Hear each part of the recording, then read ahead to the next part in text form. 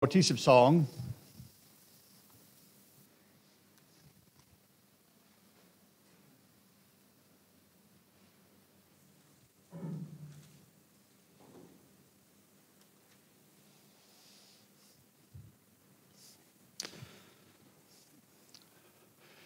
พี่น้องเวลาเราคิดถึงใครเป็นกษัตริย์พูดถึงกษัตริย์ทั่วไปไม่ใช่กษัตริย์ในประเทศไทยเฉพาะแต่เวลาเราคิดถึงใครเป็นกษัตริย์ส่วนมากเราจะนึกถึงอะไรบ้าง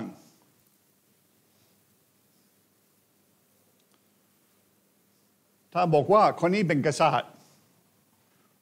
เราคิดอะไรมันก็ดีโอเคความยิ่งใหญ่โอเคมีอะไรอีกไหม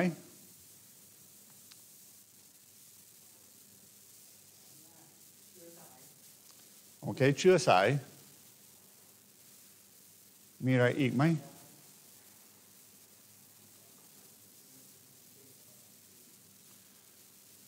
โอเคแต่เควินถ้าเขาแปลเป็นเกี่ยวกับโนอาห์อีกครั้งหนึ่งก็ไม่เชื่อนะเพราะว่าตอนนี้ or if he starts teaching you about Noah don't believe him okay he does that every time that's the only story he knows in English so พูดเล่นโอเคการเป็นกษัตริย์เราจะคิดถึงเชื้อสายเราคิดถึงความยิ่งใหญ่เราจะคิดถึงสิ่งอื่นไหมโอเคมีอำนาจ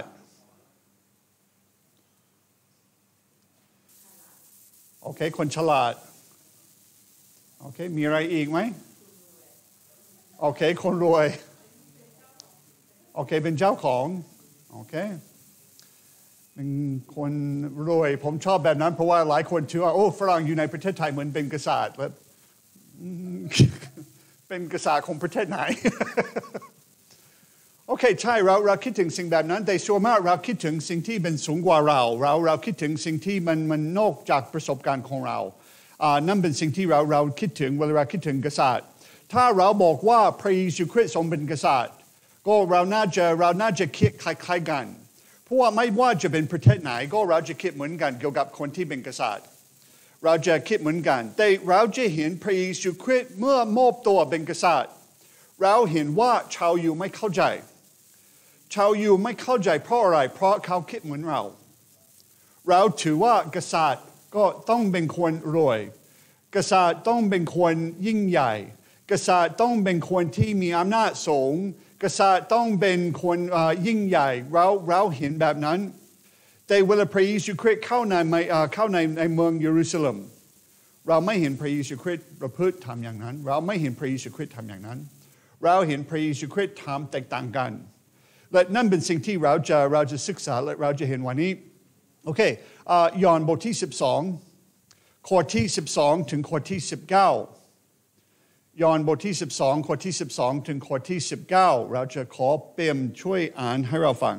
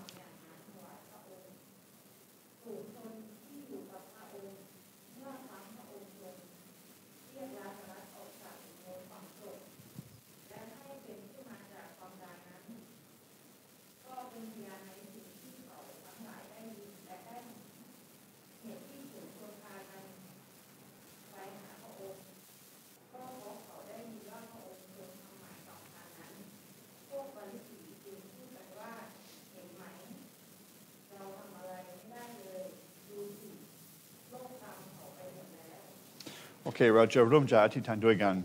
สาธุการแด่พระบิดาเจ้าเราขอบพระคุณพระองค์สำหรับพระเยซูคริสต์ซึ่งเป็นกษัตริย์ของเราขอบคุณที่พระองค์เสด็จมาเป็นพระผู้ช่วยให้รอดมาก่อนและเราขอพระองค์ทรงช่วยเราพระลักษณะของพระเยซูคริสต์อย่างถูกต้องและจะช่วยเราเป็นสาวกของพระองค์อย่างแท้จริงขอให้เราติดตามพระองค์โดยประพฤติโดยความคิดโดยความเชื่อเราอธิษฐานขอสิ่งเหล่านี้ในพระนามของพระเยซูคริสต์อาเมนก็พี่น้องเราเห็นในข้อที่12เราเห็นว่าวันรุ่งขึ้นเมื่อมหาชนที่มาร่วมงานเทศกาลนั้นได้เห็นว่าพระเยซูเสด็จมาถึงกรุงเยรูซาเล็มแต่เวลาเขาได้เห็นว่าพระเยซูคริสต์จะเสด็จมาเขาไม่ถือว่าเป็นพระเยซูคริสต์เป็นบุตรของมารีเขาไม่ถือว่าพระเยซูเป็นคนที่ไม่มีบ้านเป็นคนที่อยู่ในถิ่นทุรกันดารสอนพวกสาวกเขาถือว่าพวกเขาก็ถือทางอินทพลัมเขาถือว่าพระเยซูคริสต์ทรงเป็นกษัตริย์โอเคก็บางครั้งเจอคำก็มั่นใจและเวลาเจอมันอีกโอเคไม่เป็นไรก็เขาถือว่าพระเยซูคริสต์ทรงเป็นกษัตริย์นั่นเป็นเหตุผลที่เขามาชมนั่นเป็นเหตุผลที่เขามาโฮซานาโฮซานานี่เป็นเหตุผลที่เขามาสรรเสริญพระเจ้าและพี่น้องเวลาเราคิดถึงเราในปัจจุบันเรามีปัญหาเช่นกันเราเห็นว่าเรามีคนนิยมมาติดตามพระเยซูคริสต์เวลารู้ว่าพระองค์ก็สามารถทำสิ่งยิ่งใหญ่แต่เวลาเห็นว่าเราจะเป็นคนยากจนเวลาเห็นว่าเราจะยังมีโรคประจำตัวเวลาเห็นว่าเรายังมีปัญหาเหมือนเดิมตามพระเยซูคริสต์มีประโยชน์อะไรเขาไม่เห็นว่ามันมีประโยชน์ก็เขามาติดตามพระเยซูคริสต์เพราะเป็นกษัตริย์พี่น้องเราเห็นแบบนั้นเวลาเราคิดถึงชาติในโลกคนส่วนมากเขาอยากเป็นเพื่อนกับจีนกับรัสเซียกับอเมริกาใครอยากเป็นเพื่อนใครอยากเป็นประเทศที่สนิทเป็นเพื่อนกับเอกวาดอร์บางคนบอกว่าเอกวาดอร์อยู่ตรงไหนมันเป็นอเมริกาใต้อยู่ใกล้ๆเปรูบราซิลและใครจะภูมิใจว่าเพื่อนสนิทที่สุดในโลกก็เป็นเปรูไม่มีใครก็เราชอบจะมาร่วมมือเราชอบจะมาสนิทกับคนที่มีอำนาจคนที่จะสามารถช่วยเราไม่เห็นประเทศไทยสนใจประเทศลาวมากเราไม่เห็นประเทศไทยก็ห่วงว่าประเทศรัฐบาลในลาวก็จะคิดยังไงแต่เวลาจีนอึดอัดนิดหน่อยก็ประเทศไทยจะเปลี่ยนประพฤติใช่ไหมเพราะว่าเป็นนิสัยของมนุษย์เราเห็นอเมริกาสนใจเม็กซิโกเราไม่สนใจเลยเม็กซิโกเป็นยังไงก็แล้วแต่เม็กซิโกแต่เวลารัสเซียทำอะไรเวลาจีนทำอะไรก็อเมริกาเริ่มสนใจแล้วก็พี่น้องประชาชนเขาสนใจว่าพระเยซูคริสต์ทรงเป็นกษัตริย์แต่เขาเข้าใจผิดพระเยซูคริสต์เป็นกษัตริย์ไหมพระเยซูคริสต์จะเป็นกษัตริย์พี่น้องเวลาเราคิดถึงคนที่จะเป็นกษัตริย์เราเห็นว่าลูกของกษัตริย์มันสำคัญเหมือนกษัตริย์เขายังเป็น VIP เขายังมีเครื่องของตนเองก็เขายังไม่อยู่นอกจากกฎหมายแต่พระเยซูคริสต์ไม่ได้ประพฤติอย่างนั้นเวลาพระเยซูคริสต์เสด็จมาพระเยซูคริสต์ยอมเขาแต่เขาเข้าใจผิดเขาถือว่าพระเยซูคริสต์จะเสด็จมาเพื่อตั้งองค์เองเป็นกษัตริย์เพื่อจะทอดทิ้งชาวโรมออกจากประเทศอิสราเอลเพื่อจะตั้งราชอาณาจักรที่เขารอตั้งแต่นานพี่น้องเวลาคิดถึงพันธสัญญากับอับราฮัมพันธสัญญากับอับราฮัมซึ่งเป็นรากฐานพันธสัญญาทุกอย่างจริงๆเป็นรากฐานความเชื่อของเราทุกอย่างเราเห็นว่าพระเจ้าสัญญาอับราฮัมจะเป็นชนชาติใหญ่พระเจ้าสัญญาอับราฮัมก็จะเป็นทางอวยพรทางโลกและพระเจ้าสัญญากับอับราฮัมว่าจะมอบที่ดินและเราเห็นสิ่งนั้นก็ขยายจากคำพันธสัญญานั้นก็ขยายออกเป็นพันธสัญญากับดาวิดเวลาเราเห็นว่าเขาจะเป็นชนชาติและเขาจะมีที่ดินจริงๆเขาต้องมีกษัตริย์ก็เลยพระเจ้าสัญญากับดาวิด ซึ่งเป็นเรื่องที่เราจะศึกษาช่วงที่สองพระเจ้าสัญญากับดาวิดว่าเชื้อสายของดาวิดจะเป็นกษัตริย์ตลอดเป็นนิจจะครอบครองประเทศอิสราเอลจะเป็นคนที่ครอบครองแห่งพระเจ้าในประเทศอิสราเอลแต่ปัญหากับพันธสัญญากับอับราฮัมและพันธสัญญากับดาวิดก็เขาจะมีกษัตริย์เขาจะมีที่ดินเขาจะเป็นทางอวยพรแต่ใจของเขายังสกปรกใจของเขายังหมุนทินอยู่ไม่ว่าจะเขาอยากพยายามติดตามพระเจ้ามากเท่าไหร่เขาติดตามพระเจ้าไม่ได้และเราเห็นสิ่งนี้ในพันธสัญญากับโมเสสพันธสัญญากับโมเสสที่มียกเว้นเมื่อเขาเชื่อฟังเขาจะได้การอวยพรแต่ไม่ว่าจะอิสราเอลพยายามมากแค่ไหนเขาเชื่อฟังพระเจ้าโดยตรงไม่ได้ไม่แต่พระปัญญา10 ประการพระปัญญา10 ประการก็ชาวพุทธก็มีคล้ายๆกันชาวพุทธมี8 ประการใช่ไหมครับรู้มี10 ประการมี5มีกี่ประการ5โอเคก็ไม่แต่5 ประการนั้นโอเคเราทำไม่ได้คริสเตียนพุทธอิสลามก็ใครก็ได้เรารักษาแค่5 ประการไม่ได้แต่พระเจ้าให้เรามี10 ประการมันหนักมากเลยมันแค่ลองดูมันเป็นกฎอะไรห้ามฆ่าคนเราไม่เคยฆ่าคนแต่ปัญหาพระเยซูคริสต์บอกว่าเวลาเราโกรธในใจเราฆ่าเขาไว้แล้วอันนี้ไม่ใช่แสดงว่าเราโกรธเขาเราก็เลยเราสมควรจะฆ่าด้วยมันไม่ใช่ก็เราคิดถึงขโมยของก็ขโมยของไม่ใช่เป็นปัญหาที่เราโลภในใจของเรามาก่อนนั่นเป็นปัญหาก็พี่น้องเรารักษาธรรมบัญญัติมันไม่ได้ก็เลยเราจะอยู่อุดมสมบูรณ์ที่พระเยซูคริสต์เป็นพระมหากษัตริย์ของเราเป็นพระมหากษัตริย์ที่ครอบครองด้วยความยุติธรรมได้ยังไงพี่น้องคิดดีๆถ้าพระเยซูคริสต์เสด็จมาตอนนี้และเป็นกษัตริย์ตอนนี้และใจของเราก็ยังไม่ได้เปลี่ยนแปลงมันจะวุ่นวายมากเพราะว่าทางโลกจะจับและติดคุกไม่มีประชากรเพราะว่าพระเยซูคริสต์เป็นผู้ยุติธรรมก็เลยพระเยซูคริสต์เมื่อเสด็จมาพระเยซูคริสต์ไม่ได้เสด็จมาเพื่อเป็นกษัตริย์อันแรกพระเยซูคริสต์เสด็จมาเป็นพระผู้ช่วยให้รอดพระเยซูคริสต์มาชำระความบาปของเรามาก่อนก็เลยไม่ว่าจะเราสามารถสมมุติเยอะแต่เราต้องระวังแต่เราสามารถสมมุติว่าชาวอิสราเอลเขายอมพระเยซูคริสต์เป็นพระผู้ช่วยให้รอดในช่วงนั้นพระเยซูคริสต์ยังต้องชำระความบาปของเขานั่นเป็นพันธสัญญาใหม่พันธสัญญาใหม่ก็พระเจ้าจะไม่ให้เรามีกฎที่เราบันทึกไว้ในหินแต่พระเจ้าจะบันทึกไว้ในใจของเรา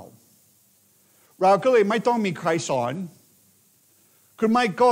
จะไม่มีงานทำในพันธสัญญาใหม่เพราะว่างานของคือไม่ก็จะสอนคนอื่นสถาบันของเราต้องปิดไว้เพราะไม่มีใครจะสอนเพราะเราจะมีกฎเกณฑ์ของพระเจ้าบันทึกไว้ในใจของเราแสดงว่าเราจะมีใจใหม่และเราเห็นว่าในพันธสัญญาใหม่จะไม่มีโรคพี่น้องโรคเกิดขึ้นเพราะอะไรเพราะความบาปของมนุษย์ไม่มีใครเป็นกบฏและพี่น้องเราเป็นกบฏเพราะอะไรเพราะความบาปที่เข้ามาในสวนเอเดนก็เลยพันธสัญญาใหม่เป็นวิธีที่พระเจ้าจะใช้เพื่อให้เราสะอาดเพื่อเราเหมาะสมจะอยู่ในราชอาณาจักรของพระองค์และพี่น้องเวลาเราคิดถึงแบบนั้นเราต้องเข้าใจว่าพระเยซูคริสต์จะเสด็จมาเป็นพระผู้ช่วยให้รอดมาก่อนแต่ชาวอิสราเอลตื่นเต้นเขาตื่นเต้นพระเยซูคริสต์มาเป็นกษัตริย์แต่เขายังไม่พร้อมพี่น้อง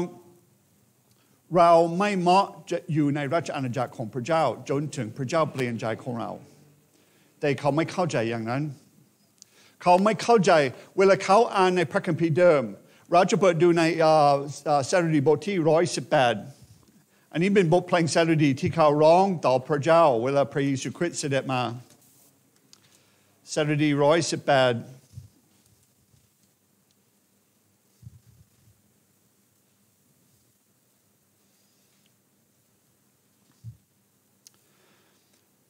สดุดี118ข้อที่26บอกว่าข้อท่านผู้เข้ามาในพระนามของพระยะเวห์จงได้รับพระพรเราอวยพรพวกท่านจากพระนิเวศของพระยะเวห์ก็นั่นเป็นสิ่งที่เขาร้องแต่ลองดูข้อก่อนเห็นไหมพี่น้องบริบทมันสำคัญลองดูในข้อที่5ข้าแต่พระยะเวห์ขอทรงช่วยข้าพระองค์ทั้งหลายให้รอดเถิดข้าแต่พระยะเวห์ขอประทานความสำเร็จแก่ข้าพระองค์ทั้งหลายเถิดก็พี่น้องเราเห็นว่าในข้อที่25เป็นคำอธิษฐานขอให้เรารอดความรอดในกรณีนี้ก็ขอเปลี่ยนใจของเราแต่ในข้อที่26เราสามารถเชิญพระเยซูคริสต์ทรงเป็นกษัตริย์เราสามารถเชิญคนที่มาในพระนามของพระยาเวห์ได้แต่พี่น้องชาวอิสราเอลเขาอยากผ่านสเต็ปหนึ่งระดับหนึ่งคือเขาต้องยอมพระเยซูคริสต์เป็นพระผู้ช่วยให้รอดผมศึกษาลึกมากเลยเกี่ยวกับคนไทยที่รับเชื่อพระเยซูคริสต์เป็นพระผู้ช่วยให้รอดและสถิติแสดงว่าคนส่วนมากประมาณ3 ใน 4เขารับเชื่อเพราะเห็นฤทธิ์เดชเพราะเห็นอำนาจของพระเจ้าคนที่เห็นอัศจรรย์คนที่เห็นคนรักษาโรคต่างๆเขานิยมเชื่อพระเยซูคริสต์ผมอ่านเรื่องเกี่ยวกับกลุ่มหนึ่งที่อยู่ในอยุธยาเขาตั้งคริสตจักรมากกว่า 1,000 ที่ภายใน 1-2 ปี 1,000 ที่คือไม่ทำงานเกือบ20 ปี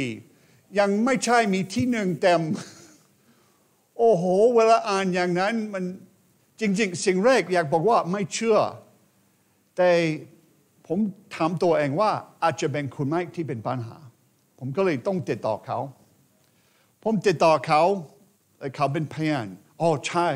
อาจารย์เราเห็นอัศจรรย์มีคนที่รักษาโรคเรื้อนไม่ทราบโรคเรื้อนยังอยู่ในประเทศไทยหรือเปล่าแต่เขาเห็นคนที่รักษาโรคเรื้อนเขาแค่อาจจะมีเสียวมาไม่ทราบแต่เขาบอกว่ายิ่งกว่านั้นคนตาบอดมองเห็นได้คนง่อยเขา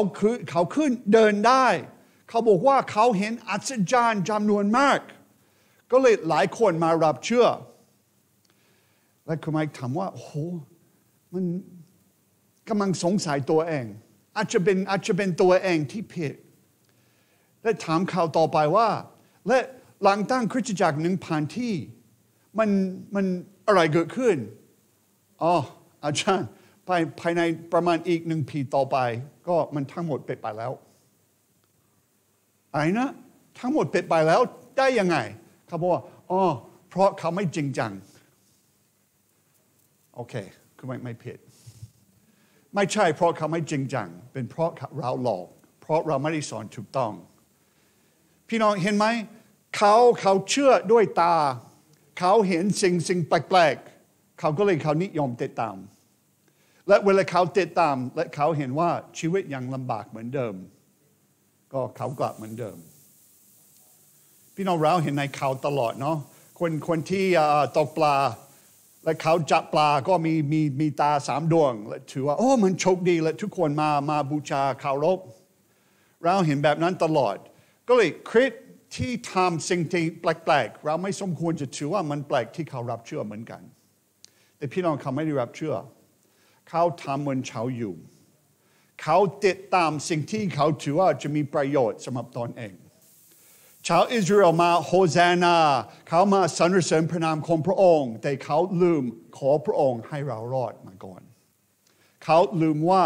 แต่พี่น้องเราเห็นมันชัดเขาสมควรจะเข้าใจ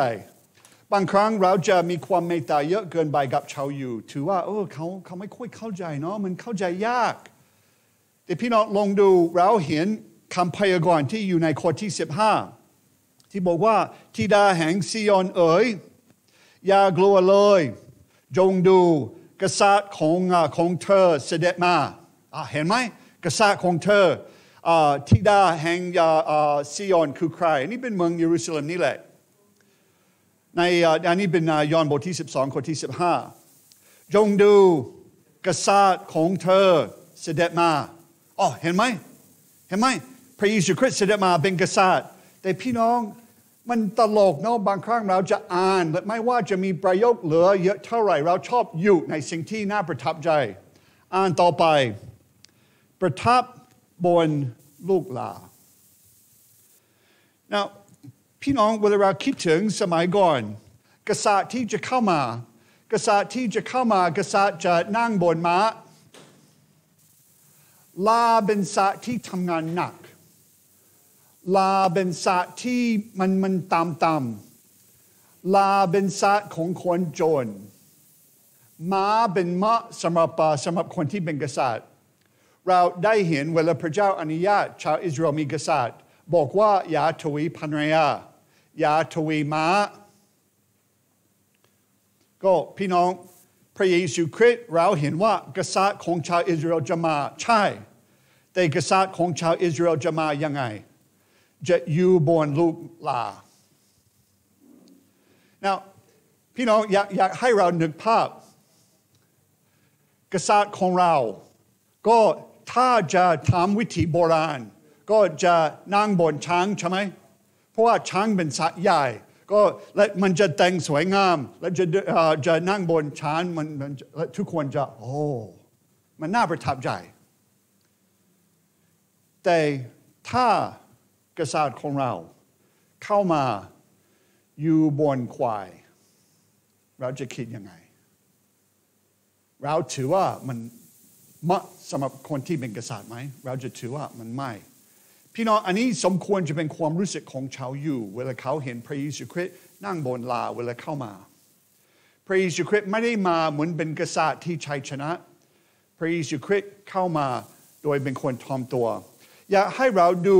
คำพยากรณ์นี้อย่างตรงก็เราจะเปิดในซักริยาบทที่9ผมรู้สึกผิดเพราะว่าไม่ได้สอนในผู้เผยพระวจนะน้อยบ่อยแต่พี่น้องมีข้อมูลเยอะมากที่มันน่าสนใจในซักริยาบทที่9ข้อที่9อันนี้เป็นแหล่งคำพยากรณ์ที่เขาอ้างถึงเวลาพระเยซูคริสต์เสด็จมาและเราสามารถเห็นมันความหมายขยายขึ้นเราสามารถเห็นความหมายเต็มมันบอกว่าธิดาแห่งซิออนเอ๋ยจงร่าเริงอย่างยิ่งเถิดโอ้บุตรีแห่งเยรูซาเล็มเอ๋ยจงโห่ร้องนี่แน่กษัตริย์ของเธอเสด็จมาหาเธอทรงความยุติธรรมและความรอดพระองค์ทรงอ่อนสุภาพและทรงลูกลาก็พี่น้องเวลาเราเห็นอย่างนี้ก็เราสามารถเห็นมันฉะขึ้นในข้อที่9คู่ขนานแรกมันแนะนำว่าใช่เราสมควรจะชื่นชมยินดีเราสมควรจะโฮเซนาเพราะกษัตริย์ของเราเข้ามาแต่ในส่วนที่2กษัตริย์ของเราจะมาได้ยังไงจะมาด้วยความยุติธรรมและความรอดนั่นเป็นสภาพนั่นเป็นกรณีที่พระเยซูคริสต์เข้ามาพระเยซูคริสต์เข้ามาด้วยความยุติธรรมและความรอดและเราเห็นว่าพระเยซูคริสต์อ่อนสุภาพพี่น้องเป็นนิสัยของกษัตริย์จะไม่ทำอะไรที่ต่ำๆจะไม่ทำอะไรก็นิดหน่อยกษัตริย์ทั่วโลกส่วนมากเวลาทำอะไรก็เขาทำโอเวอร์ก็ไม่มีใครที่มีอำนาจเขาจะขับรถเองไม่มีใครที่มีอำนาจเขาจะขับรถโตโยต้าคนที่มีอำนาจก็เขาจะมีกระบวนมีหลายรถและต้องเป็นรถ SUV ที่เป็นสีดำก็เห็นข้างในมันไม่ได้แต่เวลาพระเยซูคริสต์เข้ามาเหมือนพระเยซูคริสต์ไม่ใช่โตโยต้าเพราะว่าโตโยต้าก็ยังเป็นคุณภาพดีนิดหน่อย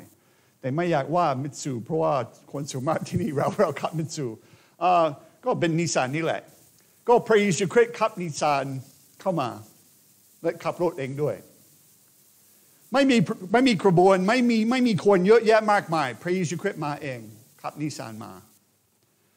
พี่น้องเมื่อไหร่ที่เราเห็นนิสสันเฉพาะเป็นอเมร่าเราเห็นเราโอ้ คนในรถนั้นมันสำคัญแน่เราเห็น BMW เราถือนั่นคือใครเราเห็นเบนซ์นั่นคือใครเราเห็นรถหลายคันสีดำมันวิ่งไปตำรวจก็ปิดถนนเราถือว่านั่นเป็นคนสำคัญนี่แหละ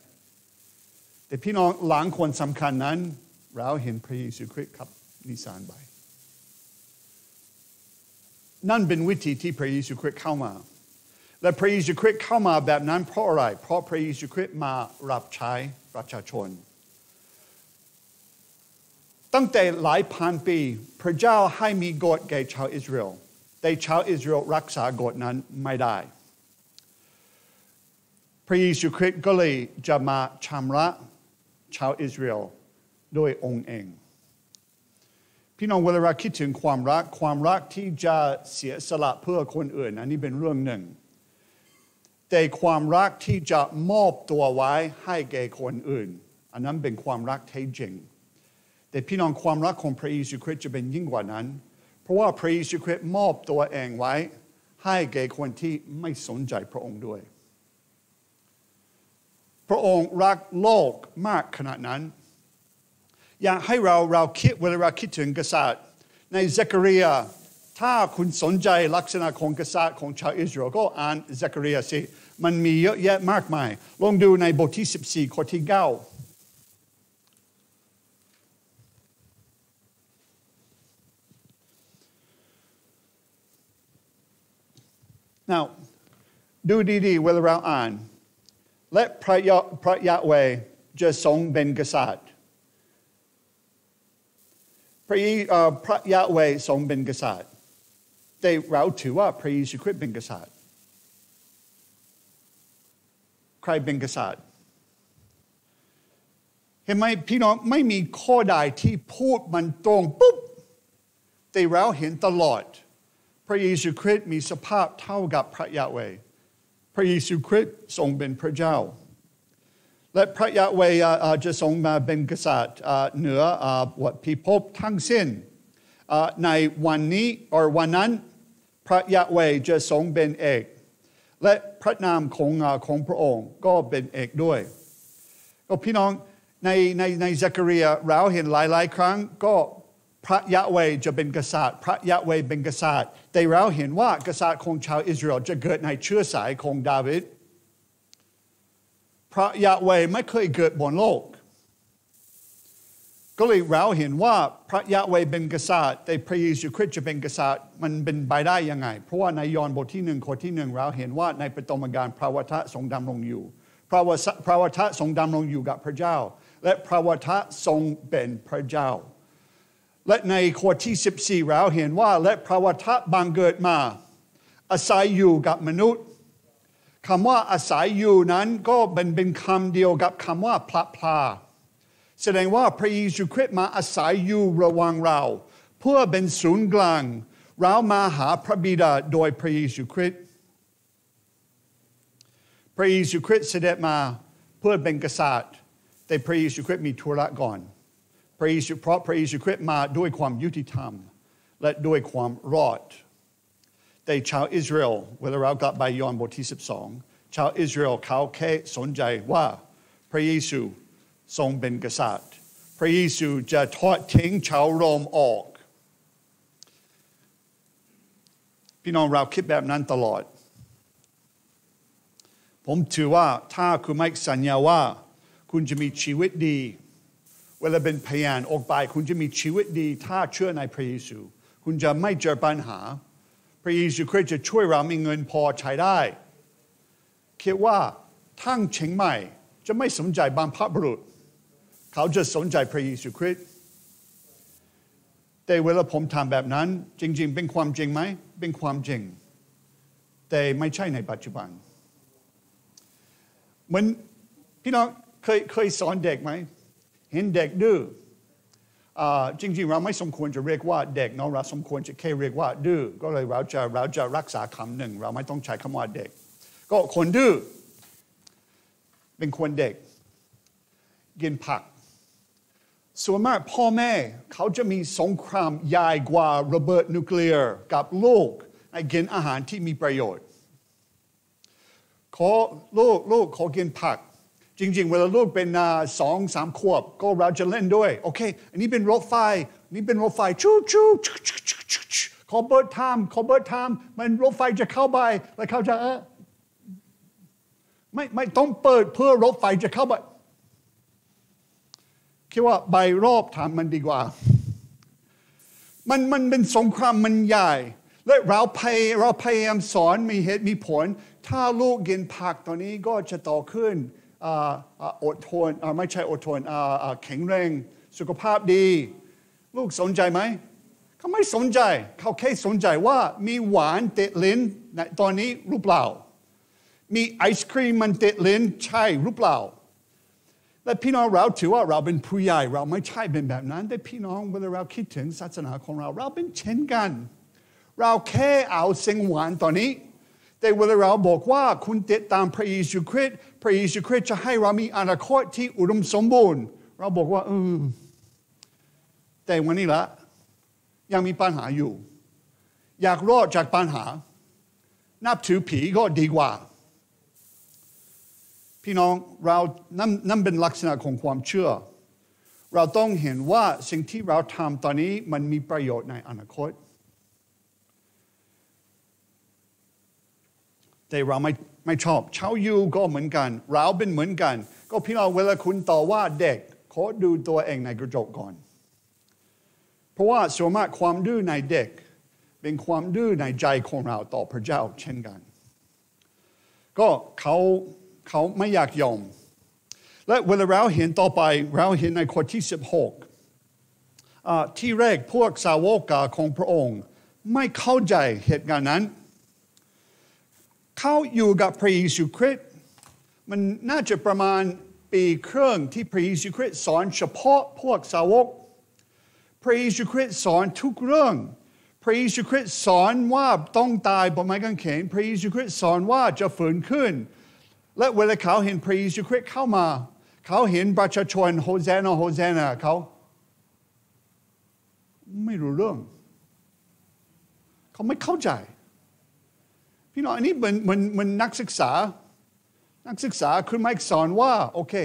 my name is Mike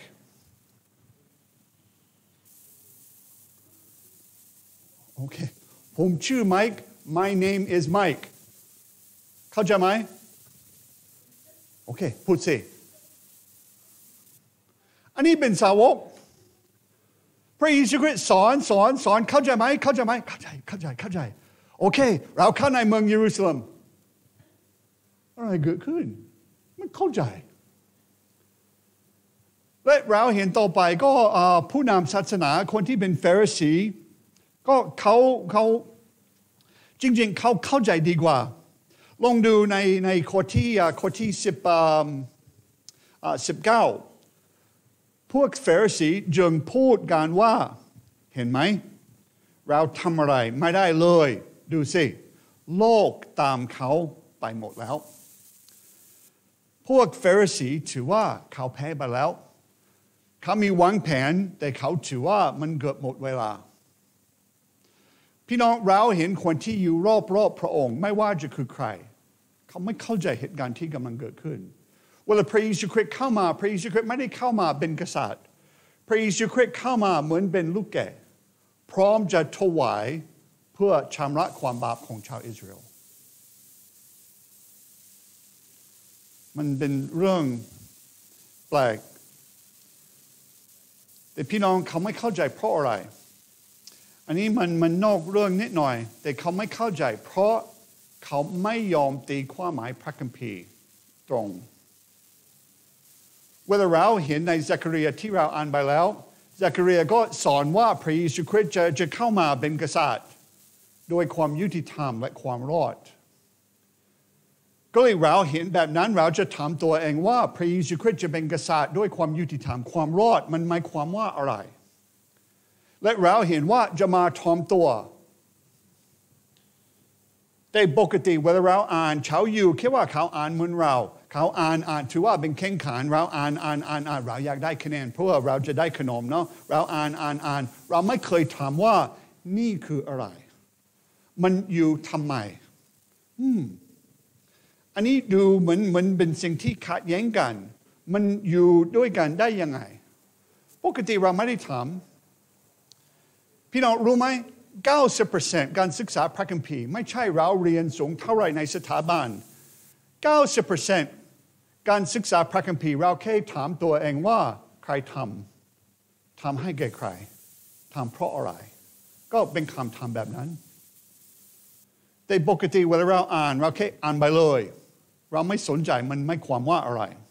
เราไม่ได้คิดเราไม่ได้ใช้สมองของเราก็ทุกคนไม่เข้าใจสิ่งที่พระเยซูคริสต์ทำแต่ลองดูมีกลุ่มหนึ่งในข้อที่20ถึงข้อที่22นุ่นช่วยอ่านให้เราฟัง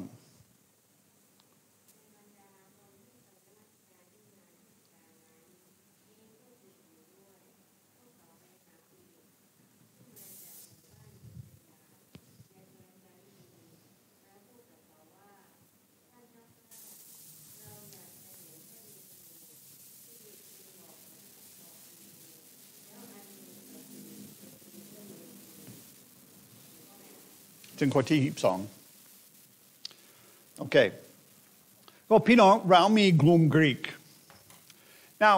กลุ่มกรีกผมอ่านหนังสือหลายเล่มและบางคนถือว่าชาวกรีกคนนี้ก็เป็นชาวยิวที่อยู่ต่างประเทศบางคนถือว่าอันนี้เป็นชาวกรีกที่เปลี่ยนเป็นศาสนายิวก็ผมไม่ทราบเหมือนกันแต่ส่วนมากเวลาเราเห็นว่ากรีกมันไม่อ้างถึงภาษามันอ้างถึงคนต่างชาติ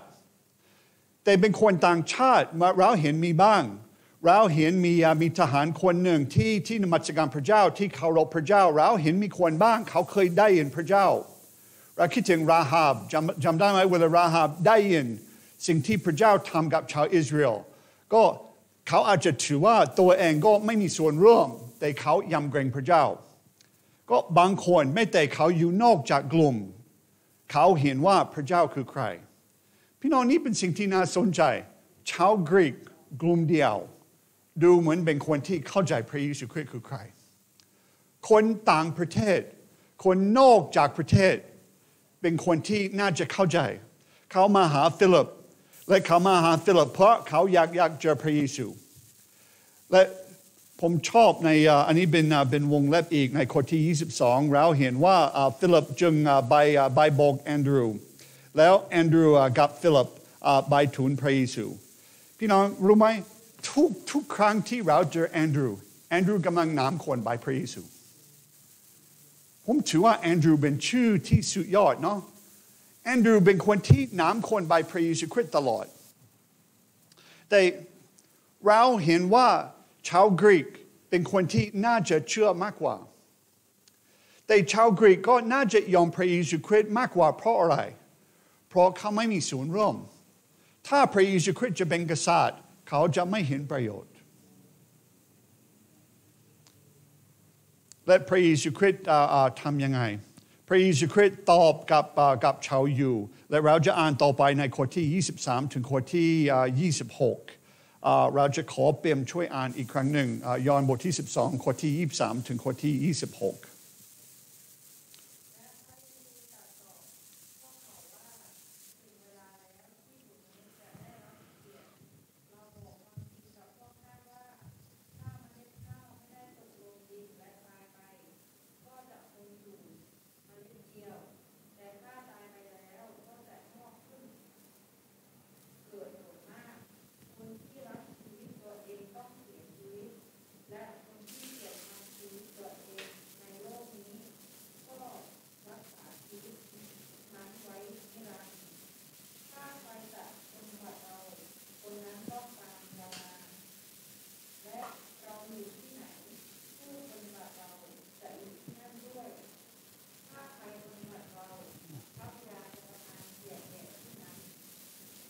โอเคขอบคุณครับ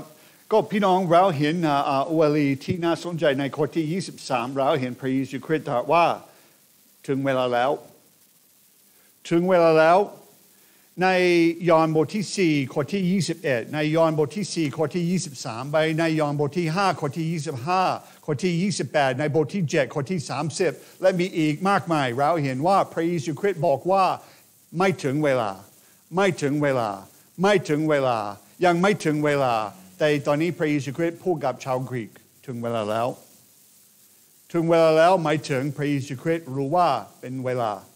ที่พระองค์จะตายเพื่อชาวอิสราเอลและเวลาพระเยซูคริสต์อธิบายหลายครั้งเราจะตีความหมายมันนอกบริบทนิดหน่อยแต่ในข้อที่24พระเยซูคริสต์เปรียบเทียบเหมือนเป็นเมล็ดก็พี่น้องพระเยซูคริสต์ไม่ได้อ้างถึงพวกเขาพระเยซูคริสต์อ้างถึงองค์เองนะมันมีประโยชน์ต่อเราแต่เวลาพระเยซูคริสต์บอกว่าในข้อที่24พระเยซูคริสต์บอกว่าเราบอกความจริงกับพวกท่านว่าพี่น้องเวลาเราเห็นแบบนั้นในยอห์นปกติในภาษากรีกมันจะแปลว่าจริงแสดงว่าสิ่งที่เราจะพูดต่อไปมันจริงจังมันไม่ใช่เป็นคำเล่นเป็นสิ่งที่เราต้องฟังดีๆเวลาพระเยซูคริสต์บอกว่าจริงเราบอกจริงว่าถ้าเมล็ดข้าว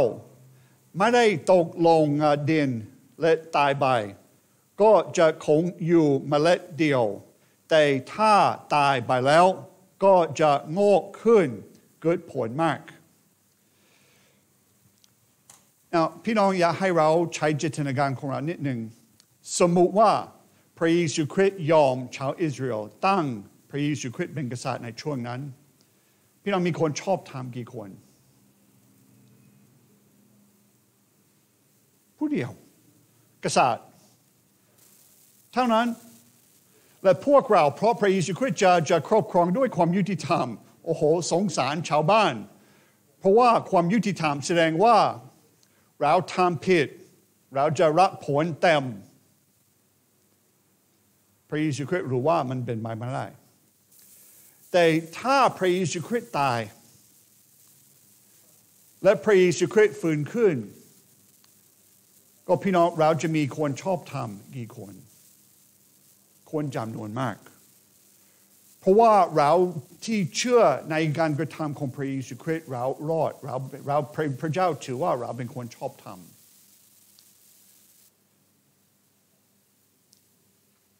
เวลาเป็นการทานอาหารชาวไร่ชาวนาจริงๆเขาจะอึดอัดนิดหน่อยเพราะว่าถือว่าเราต้องเก็บเพื่อปลูกปีหน้าแต่เราหิวข้าวเราก็เลยต้องทำอะไรดีถ้าเขากินข้าวหมดปีหน้าเขาจะตายแน่แต่ถ้าเขาหิวอาจจะไม่ตายแต่เขาเก็บพอเพื่อปลูกปีหน้าพี่น้องวิธีที่เราทวีมากขึ้นวิธีที่เราเห็นประโยชน์เป็นเมื่อสิ่งใดสิ่งหนึ่งตายเพื่อเราวันนี้เราจะทานข้าวด้วยกันและพี่น้องลองดูมันไม่อยากให้ใครโกรธกับคุณไหมแต่ไม่ว่าจะเป็นสัตว์ไม่ว่าจะเป็นข้าวไม่ว่าจะเป็นอะไรสิ่งต้องตายเพื่อเรางอกผลเพื่อเราจะโตขึ้นบางคนถือว่าแต่ข้าวไม่มีชีวิตจริงๆมันมีชีวิตนะเพราะว่ามันงอกขึ้นอาจจะไม่มีอารมณ์ไม่ใช่โอ้มีความสุขก็ลมพัดเนาะอาจจะไม่มีอารมณ์อย่างนั้นแต่พี่น้องเราเห็นว่าเพื่อเราจะเกิดผลต้องปลูกไปก่อนแต่เวลาปลูกต้องตายไปก่อนมันเข้าไม่ได้แค่งอกขึ้นอันเดียวเราต้องปลูกตายและเพื่อเราจะเห็นประโยชน์พระเยซูคริสต์ต้องปลูกตายเช่นกันพี่น้องเราเห็นประโยชน์ในชีวิตของเราเช่นกันเพราะว่าหลายครั้งเราอยากรักษาชีวิตแต่พี่น้องวิธีที่ชีวิตของเราจะมีผลวิธีที่ชีวิตของเราจะมีประโยชน์เป็นเมื่อเราถวายตัวด้วยเมื่อเราตายต่อตนเองแต่พี่น้องความหมายที่หลักๆความหมายที่ตามเหตุการณ์นี้ก็เป็นพระเยซูคริสต์กำลังพูดเกี่ยวกับองค์เองถ้าเราไม่ตายจะไม่มีผล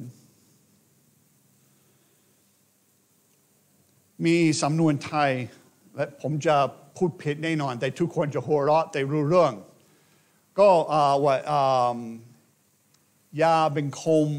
no ยาเป็นคมผิดเป็นหวานประมาณนั้นรู้จักไหมอ๋อใช่ขอบคุณครับโอเค ทำไมเห็นไหมเราฉลาดด้วยกันเนาะ โอเคก็สิ่งที่เราไม่ชอบส่วนมากมันเป็นสิ่งที่มีประโยชน์ในชีวิตของเราก็ไม่ชอบออกกำลังกายแต่รู้ว่ามันมีประโยชน์ก็ผมถือว่ามันกินผักมันมีประโยชน์แต่ถ้ามีสวอนเซนหรือมีผักคือไม่จะเลือกอันไหนสวอนเซน 100%แต่คนไทยก็อวดตัวแต่คนไทยชอบกินผักพี่น้องส้มตำไม่ใช่เป็นผักนะส้มตำมีน้ำตาลเยอะมากเลยมีเยอะแยะถ้าแค่กินมะระกอสีเขียวก็ให้มันกินไปเลยไม่มีใครอยากกิน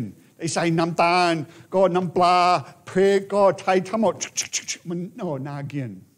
เห็นไหมไม่แต่ผักเราต้องคลุมในรสชาติอื่นๆแต่เรารู้มันมีประโยชน์เราก็เลยเราทำแต่พี่น้องพระเยซูคริสต์อยากให้คนรู้พระองค์ต้องสิ้นพระชนม์ก่อนเวลาจริงๆเราไม่มีเวลาแต่เวลาเราคิดถึงพระเยซูคริสต์ทรงเป็นกษัตริย์นั้นเป็นสิ่งที่น่าฟังเวลาเราอ่านในเซคารียเราอ่านในสองพงศ์กษัตริย์เราอ่านในหลายๆที่เกี่ยวกับพระเยซูคริสต์ทรงเป็นกษัตริย์อันมันน่าฟังแต่พี่น้องเวลาเราอ่านเกี่ยวกับอิสยาห์บทที่53ที่พระเยซูคริสต์จะถูกทรมานที่พระเยซูคริสต์จะเป็นลูกแกะที่เลือดของพระเยซูคริสต์จะไหลเพื่อให้คนจำนวนมากจะรอดเราไม่ค่อยชอบเท่าไหร่เป็นเหตุผลที่คริสเตียนเป็นคนตรงกันข้ามเนาะเป็นคริสเตียนก็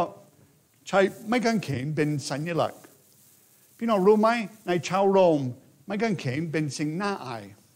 เพราะว่าแค่คนไม่ใช่คนแค่โจรที่สุดเป็นคนจะตรงไว้บนไม้กางเขน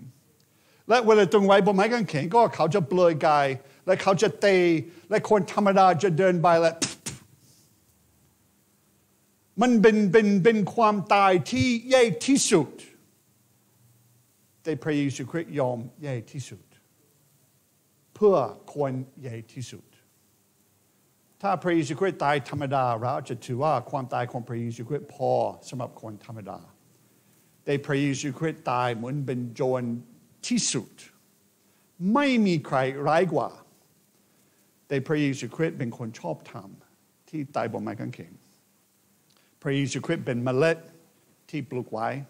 และในวันที่3พระเยซูคริสต์ฟื้นขึ้นในข้อที่25ก็เราเห็นมันเป็นเรื่องเดียวกันเราเห็นว่าคนที่รักชีวิตตัวเองต้องเสียชีวิตและคนที่เกลียดชังชีวิตตัวเองในโลกนี้จะรักษาชีวิตนั้นไว้นิรันดร์ก็พี่น้องเราเห็นว่าคนที่รักชีวิตเขาต้องเสียชีวิตและพี่น้องเพราะพระเยซูคริสต์รักเราคิดว่าพระเยซูคริสต์รักษาตนเองได้ไหมได้พระเยซูคริสต์ทำหลายครั้งชาวเฟริสีเขาพยายามจับพระองค์และพระองค์ปุ๊บหายไปเราไม่รู้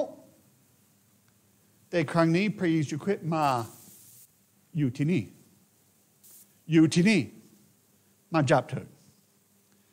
และชาวเฟริสีเขายังไม่กล้าเขาแต่มันน่าจะหลอกเราเนาะเราจะทำยังไงทั้งโลกก็ติดตามพระองค์เราจะแอบทำได้ยังไง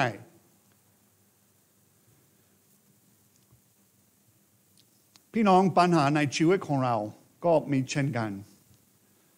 ปัญหาในชีวิตของเราไม่ใช่ที่เรารักรูปเคารพที่เราเกรงใจครอบครัวบรรพบุรุษปัญหาของเรารักชีวิตของเรามากเกินไปเราก็เลยไม่อยากใช้ชีวิตของเราเพื่อมีประโยชน์เพราะผมเคยเป็นทหารก็ชอบยกตัวอย่างเป็นทหารในอเมริกาทหารก็ทุกคนเป็นคนเราเรียกว่าอาสาสมัครแต่อันนั้นเป็นคำหลอกนิดหน่อยเพราะว่าเราไม่ได้อาสาสมัครอะไรเราสมัครและส่วนมากเวลาเราเห็นโฆษณาต้องเป็นทหารนะก็ส่วนมากจะมีเครื่องบินมันเท่มันเป็นไปเราจะอยากเป็นอย่างนั้นไม่มีใครบินก็ส่วนมากจะซ่อมเราเห็นทหารก็เขาจะแต่ส่วนมากเราจะไม่เป็นส่วนมากเราจะแค่ ทาเห็นทำความสะอาดเป็นแบบนั้นแต่มีสิ่งอื่นที่เขาทำรู้ไหมถ้าคุณอาสาสมัครเป็นทหารเราจะจ่ายค่าเรียนทั้งหมด4 ปีเราจะให้มีสวัสดิการคุณจะมีเกษียณหลัง20 ปีก็ตลอดชีวิตเราจะให้มีประกันสังคมตลอดชีวิตเราจะให้อย่างนี้คุณสามารถดูโลกเห็นไหมพี่น้องเราอาสาสมัครเพราะเราจะเห็นประโยชน์อันนี้ไม่ใช่เป็นสิ่งที่พระเยซูคริสต์อ้างถึงนะพี่น้องผมขอบคุณพระเจ้าสำหรับคนที่รับใช้ชาติไม่ว่าจะเป็นประเทศไทยไม่ว่าจะเป็นประเทศจีนประเทศอเมริกาที่ไหนจริงๆยังต้องเสียสละแต่ส่วนมากเป็นเพราะเราเห็นประโยชน์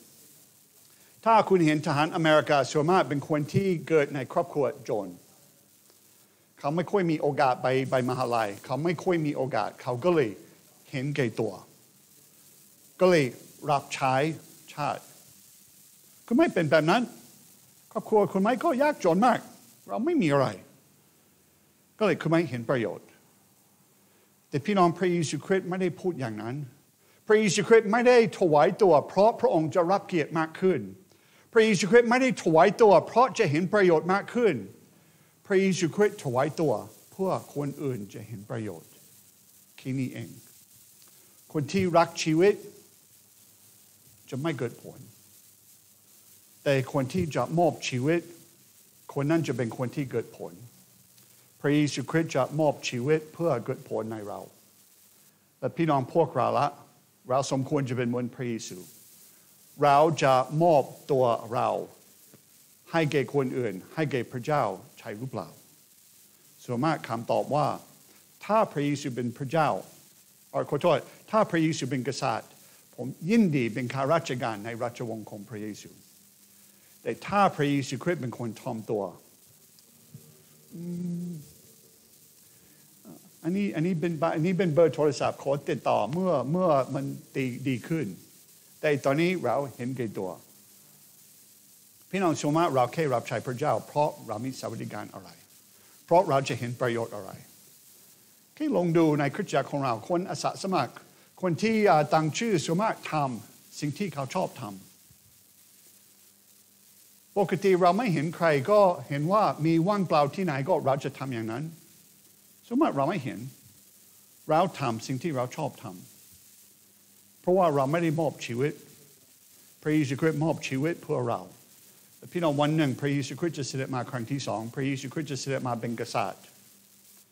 แต่พระเยซูคริสต์สามารถเสด็จมาเป็นกษัตริย์แค่เพราะพระองค์ปลูกองค์เองไว้เพราะพระองค์ตายและพวกเราที่เชื่อในพระเยซูคริสต์สามารถเป็นประชากรในราชวงศ์ของพระองค์ในราชอาณาจักรของพระองค์ได้เพราะในช่วงนั้นเราจะเป็นคนชอบธรรมถึงเวลานั้นเราแค่ต้องรอความรอดของเรามันสำเร็จก็เชื่อติดตามพระองค์และเราจะรอพระเยซูคริสต์เสด็จมาครั้งที่2เราจะปิดด้วยคำอธิษฐานข้าแต่พระบิดาเจ้าอีกครั้งหนึ่งเราขอบคุณสำหรับความรักยิ่งใหญ่ของพระองค์และเราขอบคุณที่พระเยซูคริสต์เสด็จมาไม่ใช่เพื่อเป็นกษัตริย์แต่เป็นพระผู้ช่วยให้รอดมอบองค์เองไว้ให้แก่เราเพื่อเราเห็นประโยชน์และคริสตจักรนี้ก็เป็นผลสำหรับการเสียสละของพระองค์ขอพระองค์ทรงช่วยเราถวายตัวไม่ใช่สมัครแต่อาสาสมัครติดตามพระองค์ตลอดเพื่อชีวิตของเราจะเกิดผลเช่นกันเราอธิษฐานขอบคุณในพระนามของพระเยซูคริสต์อาเมน